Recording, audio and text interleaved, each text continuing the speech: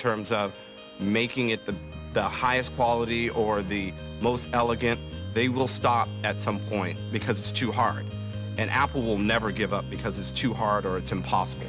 There's no company in the world where there is such a reverence for expertise. You don't come to Apple unless you're really good at what you do. The reason you're here, the reason you were hired, is because you're at the top of your field, or you have the potential to be at the top of your field. There's a belief in the power of small teams to do really great things. That if you get the right people in the room with this notion of let's just do something really great, then great things can happen.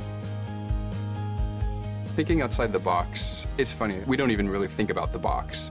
When we go out to do something, we don't start by saying what is everyone else doing and therefore what are the best practices and what should we do. I think we look to say what's the best it possibly can be.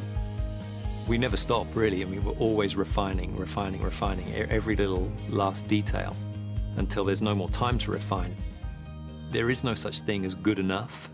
It just has to be the best. The best part of working at Apple is actually the feeling that what you've brought to the table has contributed to something greater than yourself. And in that way, you're changing the world. We're introducing mind-boggling new, gotta have it, scramble, lines around the building kind of products. And I love my role in making that happen. You will get more out of working here for 2 years than you will get out of working at any other company for 5 years. Easily.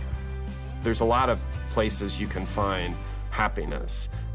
Work, when structured right, is one of the few places you can really find meaning. And I think what Apple gives the employees is the opportunity to be part of something really, really meaningful.